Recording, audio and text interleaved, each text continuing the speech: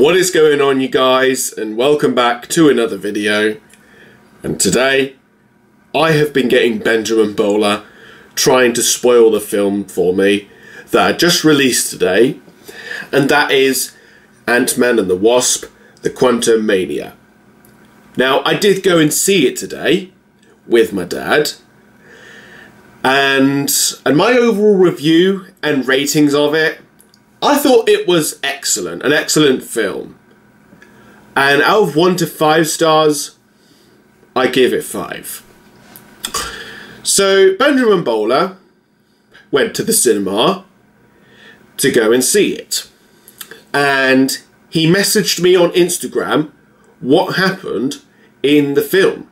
So he messaged me, and all of a sudden I looked at the message, and then as soon as I seen it, then boom, he just deleted it straight away, just like a pussy.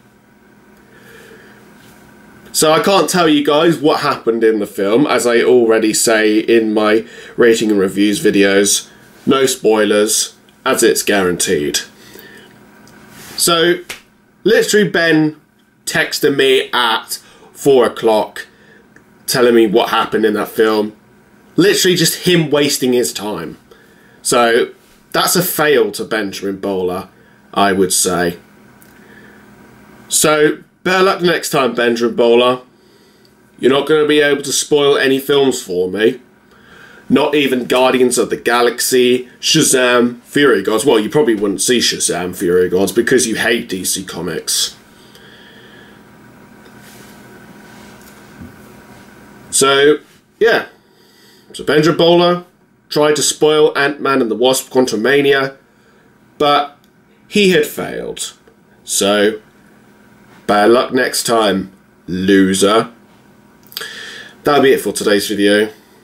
Hope you guys enjoyed this video. A like is always appreciated. Don't forget to hit that subscribe button. I will see you guys next time. Have a great day and night to you all. Peace out.